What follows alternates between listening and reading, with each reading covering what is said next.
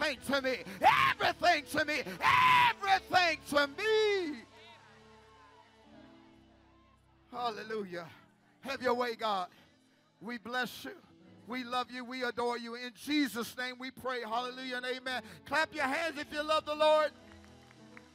Hug two people with a sideways hug and say, I love you, and there's nothing you can do about it.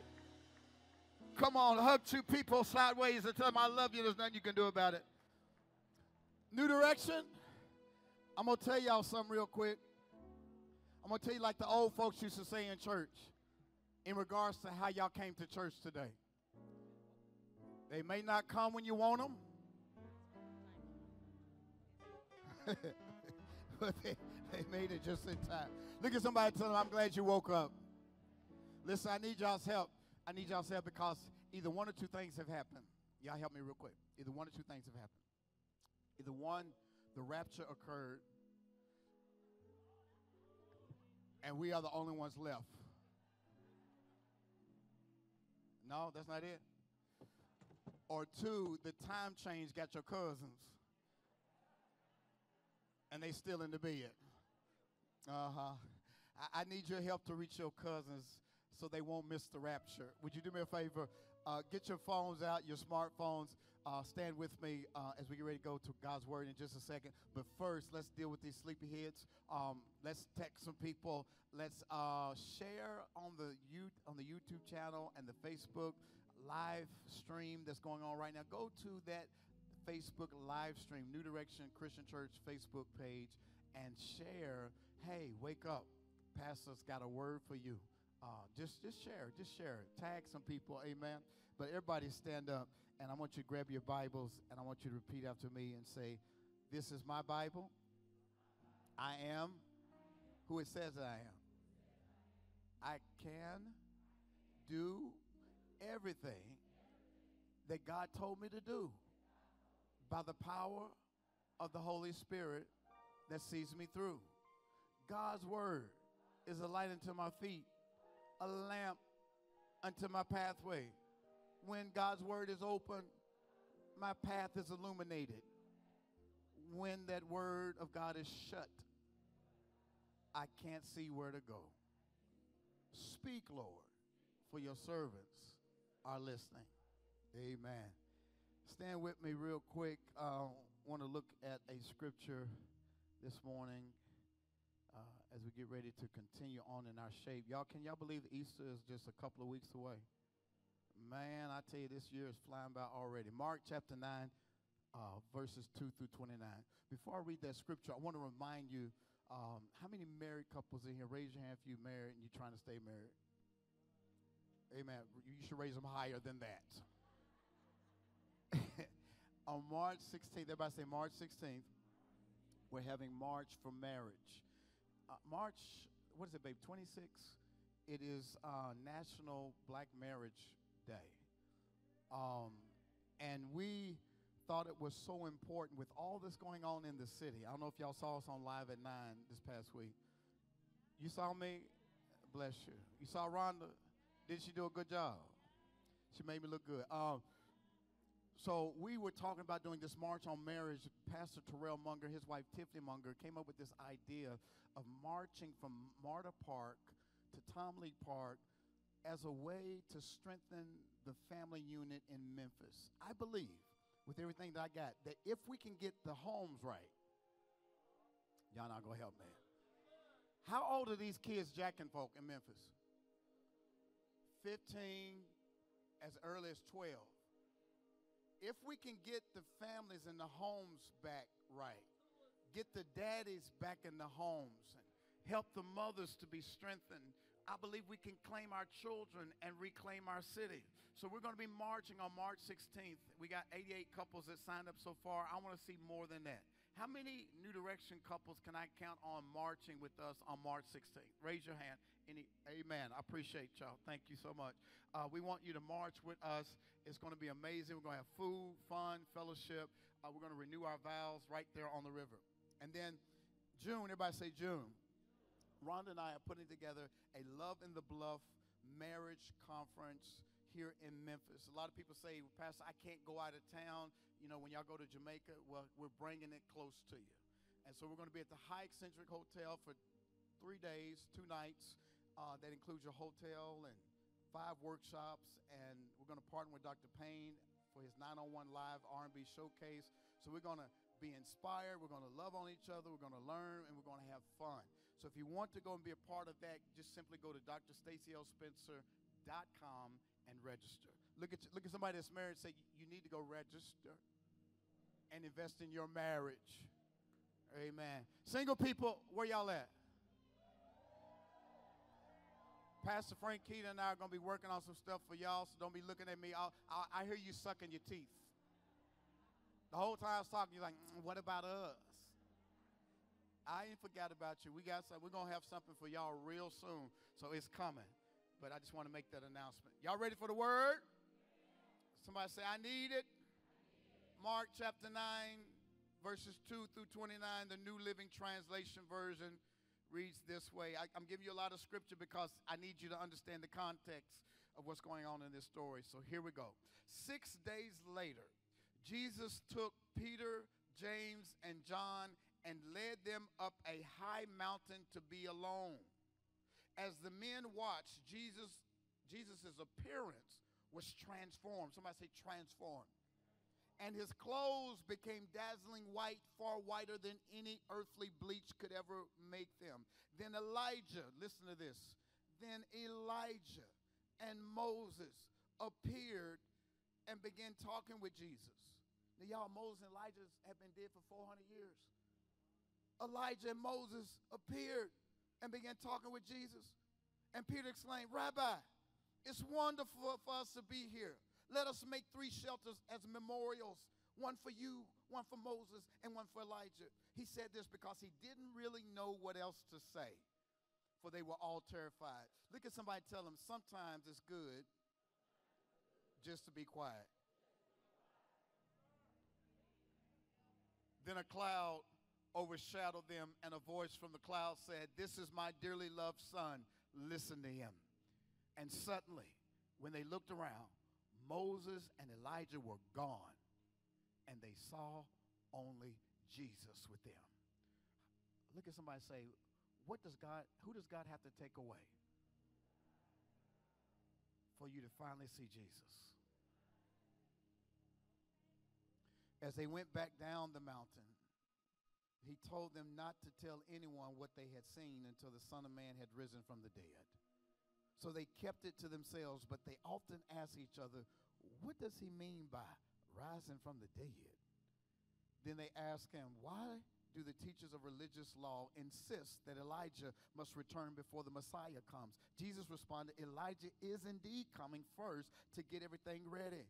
Yet why do the scriptures say that the Son of Man must suffer greatly and be treated with utter contempt? But I tell you, Elijah has already come, and they chose to abuse him just as the scriptures predicted. And when they returned to the other disciples, they saw a large crowd surrounding them, and some teachers of religious law were arguing with them. And when the crowd saw Jesus, they were overwhelmed with awe, and they ran to greet him. What is all this arguing about? Look at somebody and ask him, why all this arguing in the church? And one of the men in the crowd spoke up and said, Teacher, I brought you my son so you could heal him. He is possessed by an evil spirit that won't let him talk. And whenever this spirit seizes him, he throws him violently to the ground. Then he foams at the mouth and grinds his teeth and becomes rigid. So I ask your disciples to cast out the evil spirit, but they couldn't do it. Jesus said to them, you faithless people, how long must I be with you? How long must I put up with you? Bring the boy to me. So they brought the boy, but when the evil spirit saw Jesus, it threw the child into another violent convulsion. And he fell to the ground, writhing and foaming at the mouth. And Jesus asked, how long has he been like this? And his daddy said, since he was a boy. And the spirit often throws him into the fire or into the water trying to kill him. How many of y'all have ever seen the enemy try to kill your kids? trying to kill him. And Jesus, have mercy on him. Help us if you can. What do you mean? If I can. I need somebody to get happy right here. Jesus said, what you mean? If I can. Look at somebody and say, you don't believe no more? What do you mean? If I can. Anything, listen y'all, anything is possible if a person believes. I need you to get this in your spirit. Look at your neighbor and tell them anything is possible if you only believe. The father instantly cried out, I do believe, but help me overcome my unbelief. Is there anybody in here like that this morning? And when Jesus saw that the crowd of onlookers was growing, he rebuked the evil spirit. Listen, you spirit that makes this boy unable to hear and speak. He said, I command you. Oh, my God, I need y'all to get to this one. I command you to come out of this child and never enter him again. Look at somebody and tell them this is the last day you're going to deal with this. Then the spirit screamed and threw the boy into another violent convulsion and left him, and the boy appeared to be dead. A murmur ran through the crowd, and people said, he's dead. But Jesus took him by the hand. Oh, man, I so much in this text. He took him by the hand and helped him to his feet, and he stood up. I just want the people in here, people have written you off from dead. People have written you off for dead and said you weren't going to make it, and they looked at your career, they looked at your marriage, they looked at you, and they said they're dead. I need you to raise your hand if you've ever been left for dead. But afterwards, when Jesus was alone in the house with his disciples, and he raised the boy to his feet, and the boy came back to life, and Jesus afterwards, when he was in the house with the disciples, they asked him a question, why couldn't we cast out that evil spirit? And Jesus replied, this kind, y'all ain't gonna help me today. Somebody say, this kind can only be cast out by prayer and fasting. What I want to talk to y'all about this morning is what goes up must come down. Look at your neighbor on the way to your seat and say, what goes up must come down. Y'all may be seated in the presence of the Lord. Y'all, worship has been crazy the last couple of Sundays. Can y'all agree with me? There's something different going on. Tommy, thank you for ushering us into the presence of God. Give God praise for Tommy and Tyranny and the Live and Direct Choir. They have been off the chisel for Rizzle. I know y'all don't say that no more. What do y'all say? Lit, fire, lit, not fire? I give up. It's been good. It's been so good. I had a friend of mine tell me the other day, Pastor, you're getting up too early. Let the choir just say praise and worship is about to break loose. We need that. I say, I agree. I want to bottle it up and take it with me. Sometimes I don't even want to get up and preach because the worship is so powerful. But the worship and the praise and the worship, it's great. But there's also something waiting on us when we come down. Can somebody help me? Have you ever been in church, Rodney, and had a wonderful experience, and then you go to work on Monday like, what the hello? You don't even make it to Monday. You get home Sunday and like, what is this? What is all this chaos? God prepares us on the mountain for what we're going to have to handle in the valley. What goes up must come down. You can't stay up forever. I would love to stay in here with y'all all week. I would love to feel this feeling all week long. I would love to stay up, but the reality is that responsibilities and chaos and sometimes confusion are waiting on us in the valley. But the good news I want to give you ahead of my text before I work the text is that even when I go up with Jesus, if I go up with Jesus, that the good news is that I'm also going to come down with Jesus. Y'all missed what I just said. I'm talking to somebody that's got a difficult week in front of you. You got some challenges waiting on you. You got some drama at the house. You got some stuff unfolding at work. And whatever you do today, I need you to glean everything you can because you're going to need this when you come down. The Bible says, when Matthew says in his gospel, 6 days later, y'all see that in verse 2? it says 6 days later. Somebody asked me, what happened 6 days before? Y'all not going to talk to me? I said, ask me what happened 6 days before. I'm glad you asked. What happened was Jesus had asked his disciples, who do they say that I am? And they said, some say Elijah, some say Moses, some the prophet. He said, but who do you say that I am? And Peter said, ooh, you are the Messiah, the chosen one, the anointed one, the one that came to save us. And Jesus says, blessed are you, Peter, for flesh and blood has not revealed this to you. On your profession of faith, I will build my church, and it ain't going to be whack. I will build my church, and the gates of hell will not prevail against it. And then Jesus went on to tell them that he would suffer and die and be raised again. And Peter pulls Jesus to the side. He says, watch this. He says, that ain't going to happen. I'm not going to let it happen. And Jesus looks at Peter and says, get behind me, Satan. For you want the things of men. And here's another version. He tells Peter, get behind me, Satan, because what you're saying is a trap to me. Some of y'all got some well-intentioned family and friends who want to talk you out of your purpose because it includes suffering. Where we get messed up is to think that life is only consists of mountaintop experiences. Sometimes in order for me to get to my purpose, I must descend from the mountain and go through the valley. But everybody can't walk with you from the mountain to the valley. There's going to be some people who have cognitive dissonance and don't understand the shift in your life. Why is it necessary that I have to go through a valley when God already has me on a mountain? Because the mountain is for my elevation, but the valley is for the manifestation of my purpose.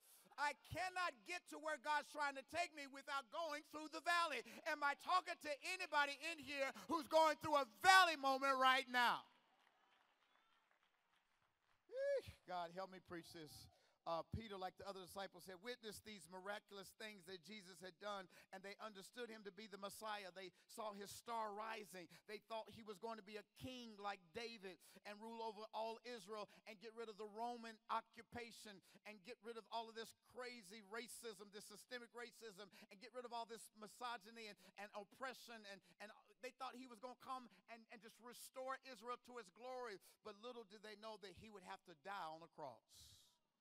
Jesus turned to Peter and said, get away from me, Satan. You're a dangerous trap. You're seeing things, watch this, y'all. You're seeing things merely from a human point of view, not from God's. It's dangerous when you link up with people who only see it from a human point of view. You got to be in relationship with people who see it God's way and not just their way. Because if not, that becomes your trap. This is one of Jesus' closest disciples, yet he couldn't see Jesus even after 3 years of walking with him because of his vantage point. Y'all got to help me now. So we fast forward 6 days later, and Jesus has to take Peter higher to show him a different vantage point. The mountain that God wants to take you to is because your perspective has been limited. You've been around so many things and people that you haven't been able to see God clearly lately. Am I talking to anybody? You've been so inundated with busyness and chaos that God every now and then has to steal you away and take you up higher so he can give you a clearer perspective. You know what I love about flying? Oh, help me, God. Sometimes I love flying because it helps me to get above the clouds. I get above, sometimes I leave Memphis and it's all gray and dreary. It's like a cloud hanging over the city. And every now and then when Ron and I go on vacation or go on retreat and we get up on that plane and we get above the clouds, all of a sudden what happens is crazy, y'all. It's all dark underneath the clouds. But when you reach the elevation for which the flight is needed, you get about 30,000 feet in the air and you begin to see what people can't see down there. And that is the sun is shining, the clouds have just been blocking it. Some of y'all are in a place right now in your life where you can't see clearly. It seems like there's clouds hanging over you. And God says the reason you came to church this morning is because I needed to increase your altitude. Ooh, y'all hard this morning. Y'all sitting on your hands and everything. Watch this. It's my prayer that this 40-day shape journey has allowed you to climb higher in your perspective as disciples of Christ. My prayer is that God will reveal to you that self-preservation is not the way of Christ.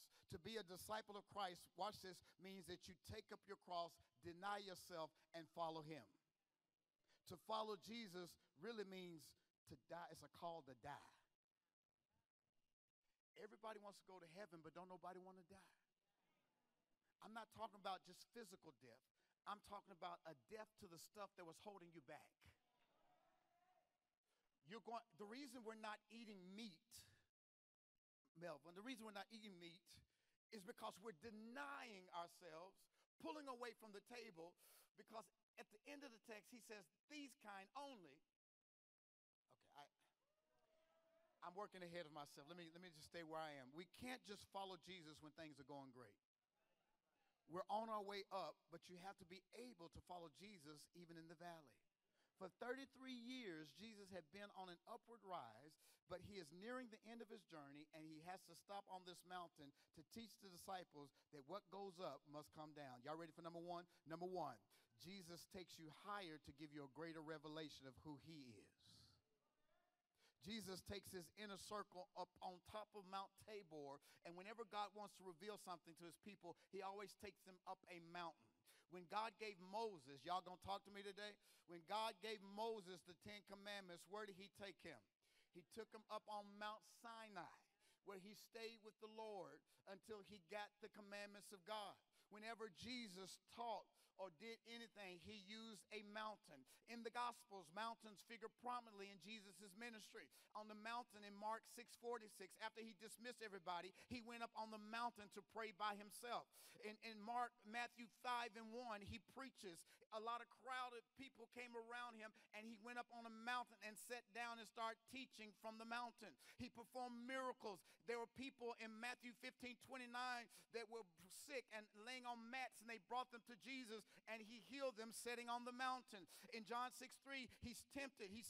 The devil takes him to the highest point of the mountain. Y'all not going to help me preach. The devil took him to the highest point of the mountain, and he says, the Bible says, if you throw yourself down, that he will keep you from falling. But it also, Jesus says, but the word also says that you should not tempt the Lord your God. Are y'all listening to me? Watch this. Some of y'all, the greatest temptation you had is when God made you successful.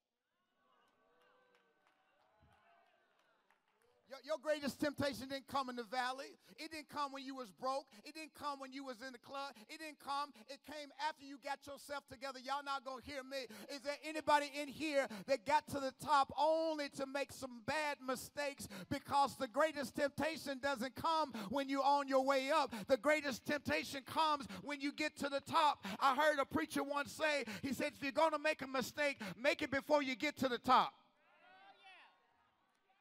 Because the higher up you go, Patrick, the more people you're going to bring down with you if you fall. Money only amplifies who you really are. So if you're a sinner on your way up, you're just a bigger sinner when you get to the top, because now, watch this, you got money to sponsor your vices.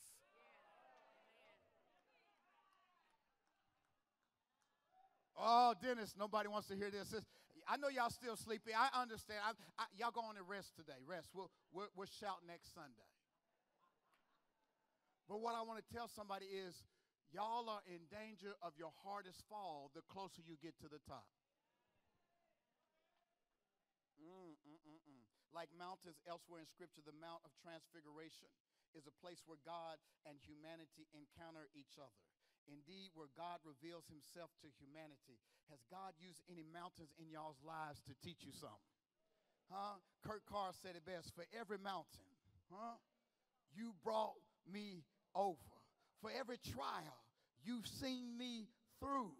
For every blessing, hallelujah.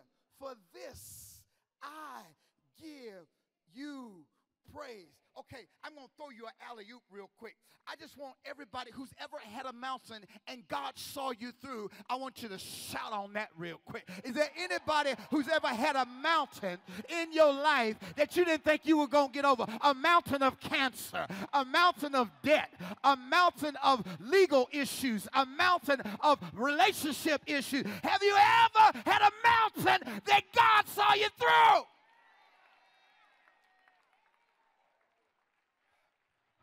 Touch somebody and tell them you ain't the only one.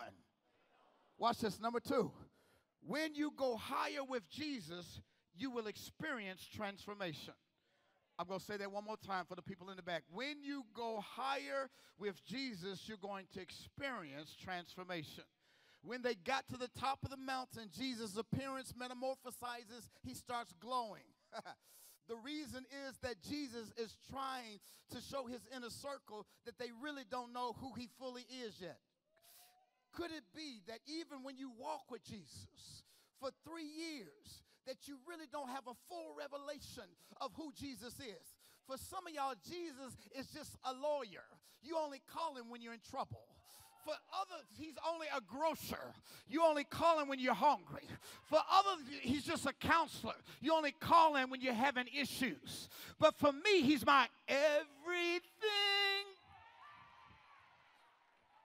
Is there anybody in here that God has to allow you to go through something before he shows you that he's everything?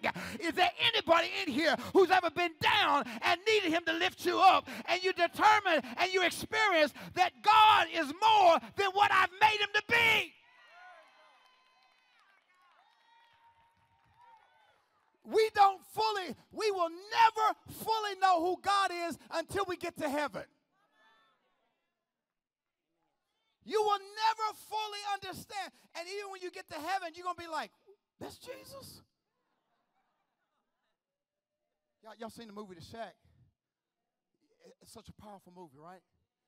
Because God shows up to the man who loses his daughter through murder. He shows up in a way so that he's not intimidated by who he is. So he shows up first as a black woman because he was raised by an abusive white father. So God shows up in a way that's non-threatening because he had a nanny who was a black woman who nurtured and loved him. So God wanted to show up as nurture and love. Later, he shows up as a Native American. Y'all not going to help me. It's going to be some shocked white folk that get to heaven. It's going to be some shocked black people that get to heaven because God says, you made me this, but I'm really that. Oh, y'all don't want your pastor to teach today. Y'all done got uncomfortable. We have made him a patriot. We have wrapped him around an American flag. We've made him blonde hair and blue-eyed. And Jesus is going to be up there with some dreads. Somebody, no, man, that's not me.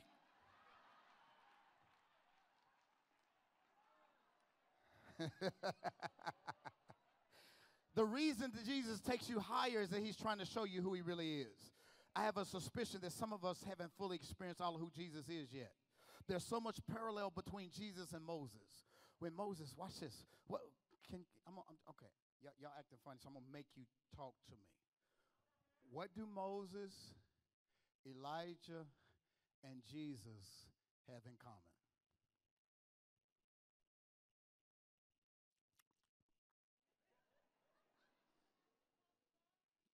Because y'all sitting on me, so I'm just going to stop right here. What do they have in common? Huh? Experience with God. What y'all say? What did they have in common? They all talk to God. What did Moses, Elijah, and Jesus have in common?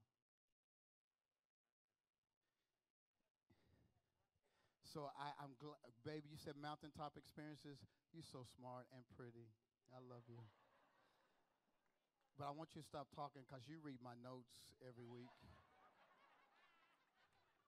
You're cheating. Everybody said they had 40 days in common.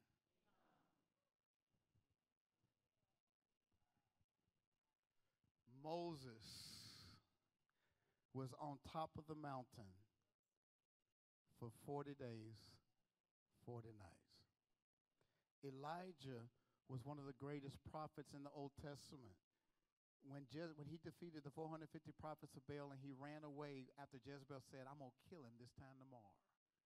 You can have great exploits for God, be very successful in life, but one person can say something and make you want to kill yourself. Elijah told God, I'm tired, take my life. Moses wanted to die too. Did y'all know that? Moses, when them people was complaining, Elder Larry, all them people that he was 600,000, they was murmuring, complaining, we want to go back to Egypt. We had leeks and onions. Why we got, this ain't like the old church. I want to go back. And Moses said, God, kill me. I didn't want to ask for these 600,000 people you gave me to lead, and they talking about they want leeks and onions. I can't, there's no grocery store in the wilderness. Just go and, if God, he said this. He said, if you're going to treat me like this, just kill me right now. But Elijah, listen, 40 days, Elijah, God said, get yourself up, eat. Your journey is not done. Get up and go meet me on the mountain. And it took Elijah 40 days and 40 nights, Rodney.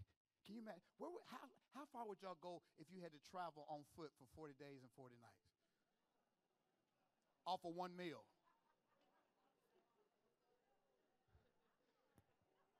Y'all said not far. You would if you knew it was a restaurant at the end of it.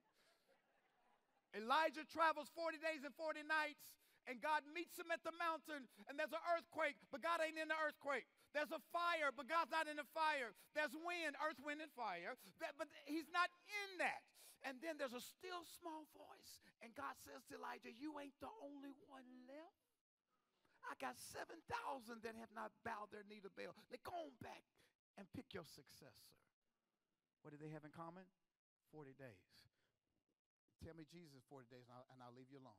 What was Jesus' 40-day experience? I'm going to make y'all think today. I'm through spoon feeding y'all, doggone it. Y'all been in church all your life. You can't tell me what Jesus did for 40 days. He fasted for 40 days, like you're supposed to be doing and not eating oxtail.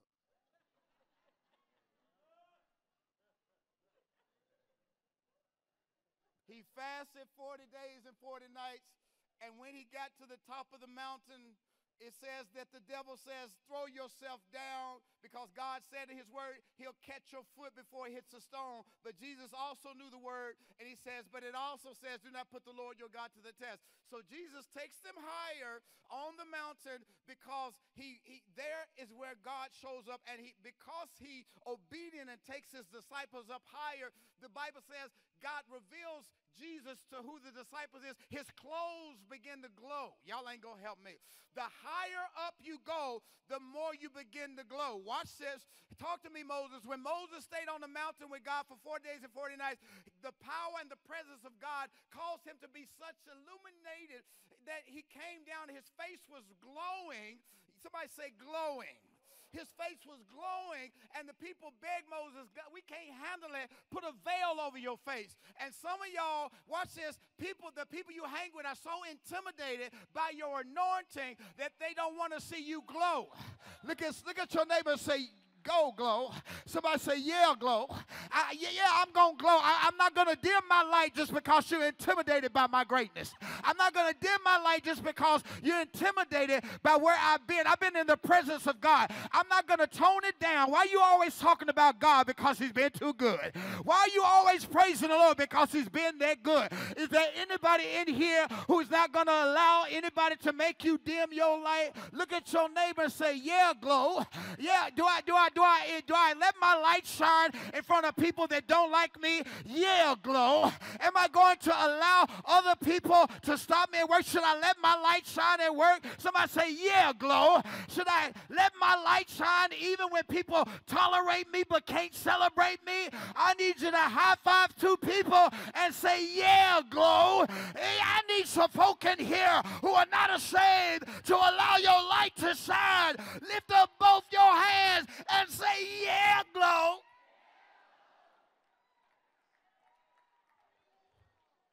All right, y'all sit down. Let me move on to number 3. Y'all ready to go back to bed, ain't you? Watch this. Look at your neighbor and say, we can't stay up here. As good as it is on New Direction this morning, we can't stay up here. As much as I want to stay up here, I cannot stay up here because there's something in the valley that I got to deal with. Our tendency is to try to memorialize God's glory instead of taking our revelation to the valley. Peter, watch this. When Peter looks up and sees Moses and Elijah 400 years removed from the earth, sees them on top of the mountain. Can you imagine that? Y'all, okay. Y'all tripping right now. You tripping right now. If I took y'all on a retreat, just about a handful of us, and I took you up a mountain, and I started praying, and you looked up and you saw Dr. King and Malcolm X standing there talking to me, what would you do? If you looked up and Harriet Tubman and Sojourner Truth was standing there talking to me, and it was just me and you and a couple more people, how would you respond?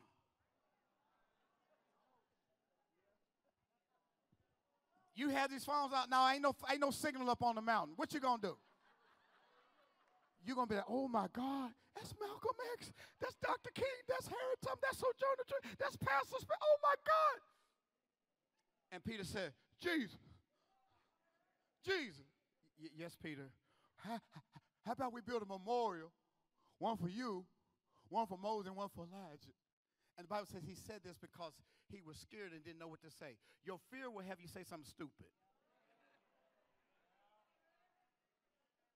Fear will help you to make a temporary place a permanent place. I understand what Ty Tribbett was trying to say about the church has become whack, but he said it in front of an audience that really couldn't contextualize what he was trying to say about where the church has devolved. Jesus never meant, watch this, for us to memorialize the church. The church is not a building. The church is a gathering of people, which means that the church cannot lock in God's power. If I memorialize it and put up shelters, then that means that the only place I can experience him is up here.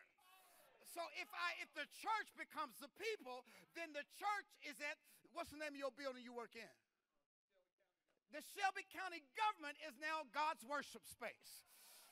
Do I have any teachers in here? Do I have any teachers? I need the teachers stand up.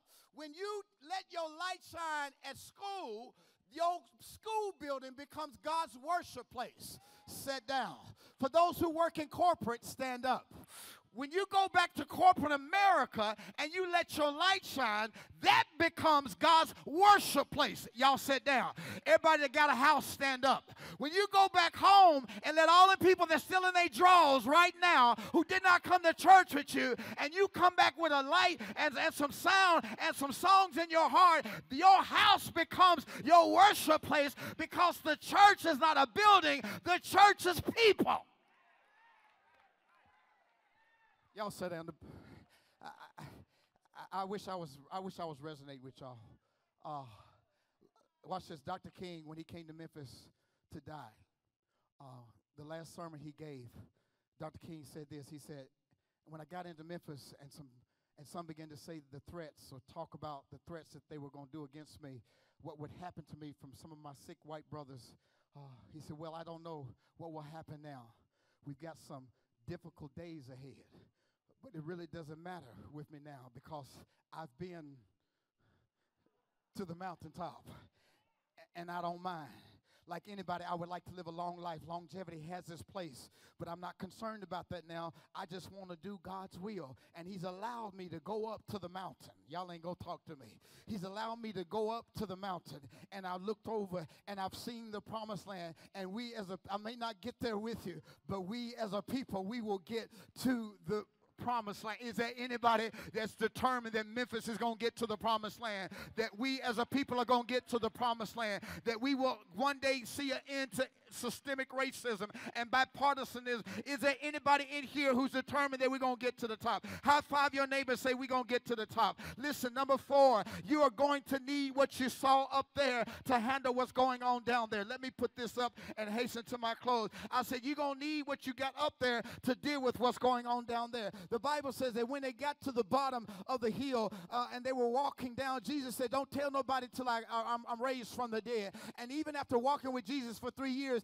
they still did not comprehend what he meant about rising from the dead. But while they're scratching their head about him rising from the dead, they get to the bottom of the mountain, and there's chaos at the bottom of the mountain. And at the bottom of the mountain, he finds his other disciples that he left at the bottom arguing with religious people. Imagine that. Have y'all ever had to have an argument with religious people about your methodology, about why you do what you do at your church? How come y'all don't dress like this? And how come y'all don't sing like that? And how come your pastor don't wear a robe? And how come y'all sing these type of songs? And why y'all got all them young people over there? And how come y'all don't have a dress code? And how come y'all don't dress up on Sunday? Do you ever get tired of arguing with religious people? Don't you know that the black Hebrews are right, or the Methodists are right, or the Baptists are right, or the Presbyterians are right, or the Catholics are right? I'm tired of arguing with religious people, especially, watch this, when our kids are out of control. I can find better things to do than argue with religious people about my methodology. There is a boy who has an evil spirit, and y'all can't do nothing about it. Jesus said, what's going on? He said, I brought my son to your disciples, and they couldn't do anything. You know what's sad? I'm going to be done in just a second. You know what's sad is that we want young people to come back to church, but when they get here, y'all too busy arguing. They want to be healed. They want to be helped. But we got people arguing about how it used to be. We got people arguing about their preferences. We got people arguing about what songs we going to sing. We got people arguing about where they going to sit. We got people arguing about who going to get the microphone. And there is a child that is possessed by a spirit that's contemplating suicide, and you too busy arguing that you can't even see how to help.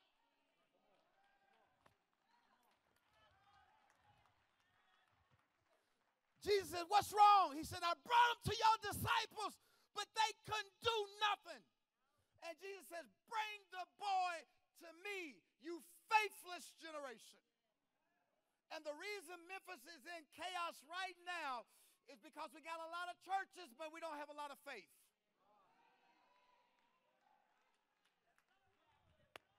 We've been playing church too much. That's what's whack. We've been playing too much church. We've been religious. We know how to dress up. We know how to wear gaiters and hats and shout and jump, but we ain't helping nobody.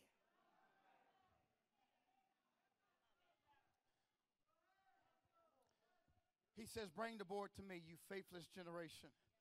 Watch this. He says, how long has he been like this? Watch this. As soon as the boy came to Jesus, the spirit in the boy, y'all ain't gonna help me. The spirit in the boy recognized who Jesus was and threw him into another convulsion. Watch this. Some of y'all are wondering why all hell broke loose the closer you got to him.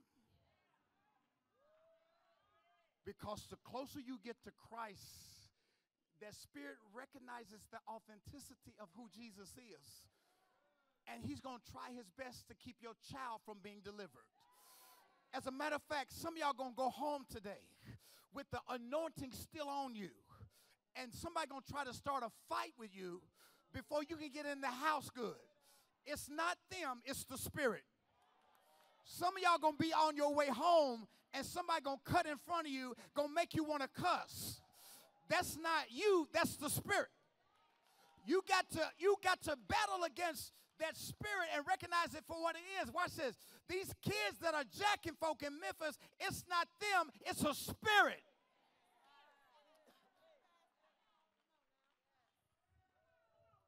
Do y'all still see the value in our children?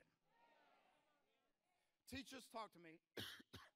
Do y'all see some of the kids you deal with and other people see them as having behavioral problems and ADHD and all these diagnoses, and you look and you see a child I was watching a show last night about this girl. Who put this movie together? It was Bishop Jake's movie about this little girl who had been orphaned. She had been left abandoned by her mother and her father and was raised in the institution. And the only person that saw her was a white social worker. And the black social worker would not allow her to adopt this girl because she said black kids need black families. But the black woman couldn't even see who she was. And the little girl at 12, she says, "You see me as a problem. Miss Kerr sees me as her daughter." Some of y'all only see children as problems and overlook their potential because you can't separate the spirit from the child. If you would have been through, help me preach today, God. If you would have been through an inkling of what some of these kids have gone through, with mothers who are in and out of the house, y'all not gonna have, with men coming in and out of the house, and mothers not raising their kids. The other day I was talking to Pastor Arnold in Knoxville, and he said he had a teacher in his church when the storm, y'all remember that snow hit us, and they were out of school. This teacher took about 5 kids of hers home with her because the roads were so bad the parents couldn't get to them, and she said for 3 days none of their parents called to check on them.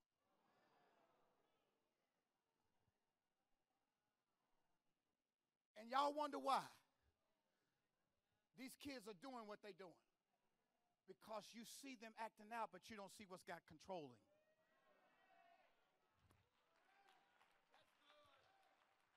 Okay, I'm going to go. I'll do better next Sunday. Jesus says, "Come out of him." Watch this. Before he says that, he says to the Father, "Lord, help me teach. How long has he been like this?" And the thing that y'all have to ask as educators and as people who work with troubled young people is not what's wrong with them, but what happened to them.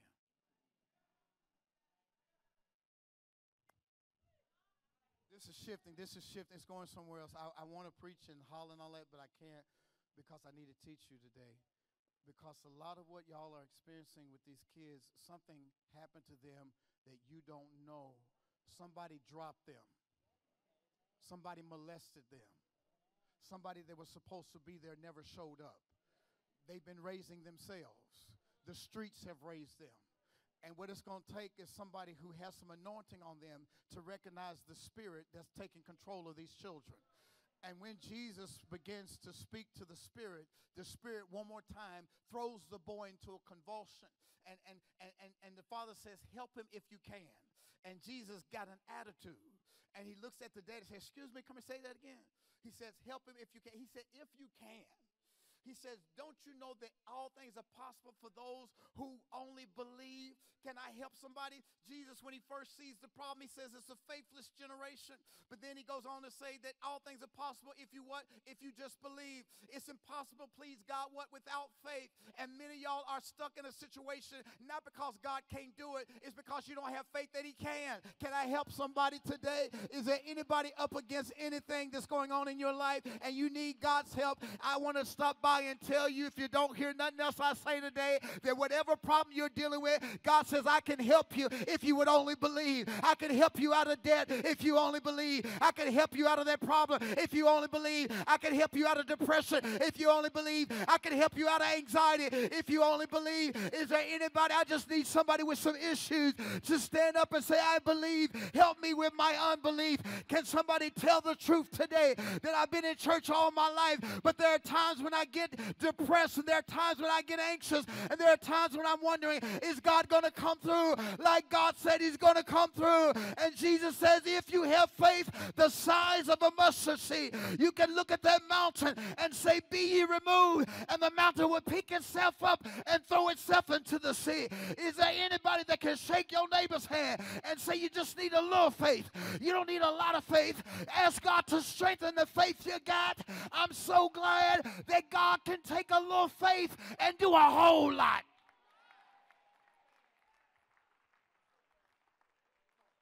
My last point. Do you believe that Jesus can help our children? Look at somebody and say, "I believe, I believe, I believe." Jesus says, do you believe? He says, I believe, but help me with my unbelief. And Jesus looks at that spirit. He says, come out of him and never come back again. And when he does it this time, the boy falls on the ground and it looks like he's dead. I need some help right here. How many of y'all have ever had a season in your life where God truly answered your prayer, but it felt like you were dead? God changed you, but then he also changed the people around you. And the people around you perceived you to be dead. And God left you in a season where it looked like everybody walked away from you.